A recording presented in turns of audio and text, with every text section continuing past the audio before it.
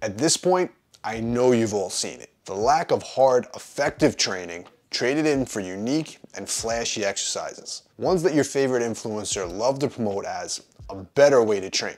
I bet some of you have even been guilty of falling in this trap yourself. You hear that basic barbell or dumbbell movements are not optimal, and maybe you've tried training them in for cable press arounds and iliac pull downs. If not, maybe some other social media trend. But my question to you is, did this result in more muscle mass for you? But wait, before you answer, let's talk about 4 exercises that every influencer absolutely hates, or to use their own words, are not optimal for muscle growth. I'm going to explain to you why that logic is completely flawed. But let's get to the list. The first exercise is the flat barbell bench press. The argument here is the influencer word of the year. And when it comes to the chest, that word is converging. In simple terms, that means instead of pressing the weight straight up and down, converging is when you're pressing, your arms come together across the body. The argument is that you get a better stretch and a better contraction when those arms come across the body. This is 100% true. But dismissing an exercise like the bench press for the simple fact that you might get a better range of motion on something like a cable press, that's the perfect example of majoring in the minors.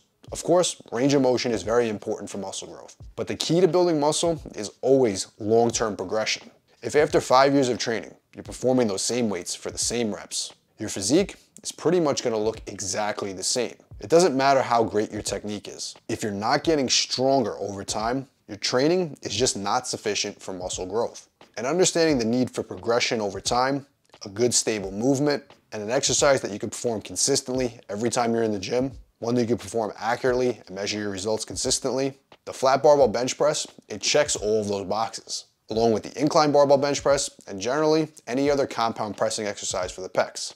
Exercise number 2, the barbell row. This one is my absolute favorite. The argument here is that if you're training the lats or the upper back, doing a barbell row is not optimal because the lower back has to support the weight. The argument is that the lower back might fail before the upper back. As a result, many will claim that the chest supported row is a better option. And this is one argument that I'm not necessarily going to disagree with, but only in certain cases. If someone came to me with a massive back, they have impressive traps, a middle back, their lower back is dense and thick, but they want a specialization routine to bring up the lats specifically, the barbell row might not be the main priority here. But the problem with this argument is, you have guys who need bigger and wider backs, guys who just lack mass in general, and they hear this argument and they say, I'm not going to do barbell rows because they're not optimal. And now they're focusing on their angled pull downs, their machine rows, they have lat biased days, and upper back focused workouts. Yet they wonder why they're still 160 pounds soaking wet. Skipping over the barbell row because it's not optimal to target a specific part of the back, that's like skipping over $1 to pick up a nickel. The barbell row might not target one specific area of the back, but what it does do extremely well is force the entire back to not only support a heavy weight in the bent over position, but incorporate the middle, upper, and lower back in one single exercise, while also being an extremely effective exercise for long-term progression. Again, take someone who just starts training, who can row 100 pounds for 10 reps. Get them up to 200 pounds for 10 reps. Keep that same standardized form. Then take a look at his back. He's going to grow much more mass across his entire upper back as a result of this. And if you then need to target a specific area of the back to bring up a weak point, do it. That's what bodybuilding training is all about. But don't skip over the exercise that's going to bring the most mass for one that's simply going to bring up a weak point. Next exercise, barbell curls. Generally, with this exercise, I think most of the argument comes down to discomfort on the elbows or the wrists. And in fact, if you do have pain on this movement, or any movement in the gym for that matter, don't do it. There's no single must-do exercise in the gym, but there are exercises that, if you can perform safely and comfortably, that are great for building muscle. And the barbell curl is absolutely one of them. When we're talking about isolation exercises, you still want to focus on exercises that allow for long-term progression. And with the biceps themselves, you're really limited to mostly isolation exercises, many of which, in general, are not necessarily the best for long-term weight progression over time. If you were trying to build your chest and you said, I'm only going to perform flies, if you're trying to build your delts and said, I'm only going to perform lateral raises, you're probably significantly limiting your long-term progress. Now with arms, you're absolutely going to hit those biceps indirectly with your back training. But biceps specifically is going to be a special case. Here, where isolation exercises are actually going to be better than compound lifts to bring up that specific muscle group. And out of all the isolation exercises you can do for biceps, Your basic barbell curls, your dumbbell curls, and your cable curls, those are generally going to allow for the best long-term progression. They're very simple to do, and again, an exercise like barbell curls is one that you can easily track over time. And if you take someone who strict curls 50 pounds for reps and work their way up to performing 100 pounds for the same strict reps for the same amount of reps, if they do this, watch as their biceps grow. Next exercise, pull-ups. I'm going to chalk this one up as an exercise that just most people aren't good at. And unfortunately, that's where I think the bad rap comes from. I can't tell you how often I hear that this is not an optimal exercise. In fact, I'm honestly tired of even defending it, so I'm just going to say, go look at anyone who can do a lot of pull-ups. Go look at any bodybuilder who's added significant strength to their pull-ups over time.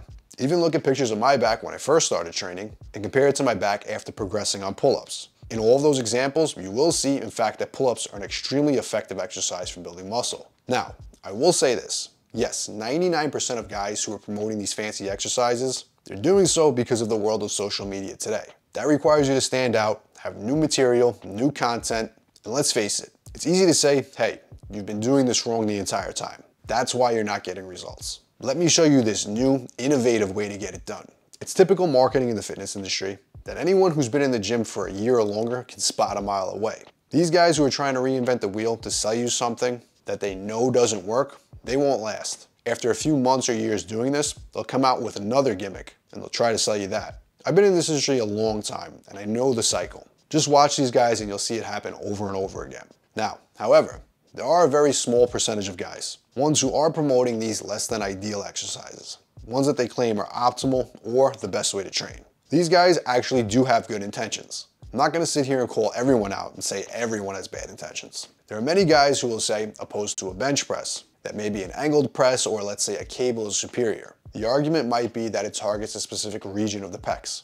They would say opposed to a barbell curl or a dumbbell curl, let's say a cable curl might give you a better range of motion on the biceps. These guys might not even be wrong, especially when you're looking under a microscope. But just because the exercise has these benefits itself, doesn't mean that it's going to result in the most hypertrophy, especially long term. The problem with a lot of these exercises, even the ones that are excellent at targeting a specific region of the muscle, is that they're not ideal for long-term progression. They're not exercises that you're going to be able to add weight or reps long-term. They're not exercises that are going to take a 150-pound lifter and turn them into a 200-plus-pound bodybuilder. You can easily take someone who walks in the gym the first time bench pressing 100 pounds, and after a few years of training, have them repping 300 to 315 pounds on the bench. You can take someone who could barely do a single pull-up when they first started lifting and have them work up to performing an additional 50 pounds of weighted pull-ups for the same repetitions. That's the type of progression that builds true muscle mass.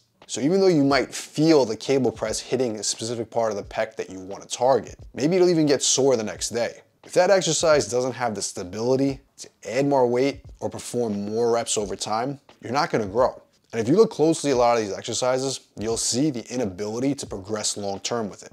And if you look at the most basic exercise, you'll see lots of stability, lots of room for long-term progression. And that is ultimately why they work so well. So if you're ever questioning the effectiveness of a specific exercise for muscle growth, look at the exercise and ask, can I progress with this movement long term? If the answer is no, move on. And if you want the exact training programs that I personally recommend to build more muscle using proven old school bodybuilding methods, all my old school mass gain programs are down below. And as always, if you want to see more of the best original bodybuilding content just like this, make sure to hit subscribe.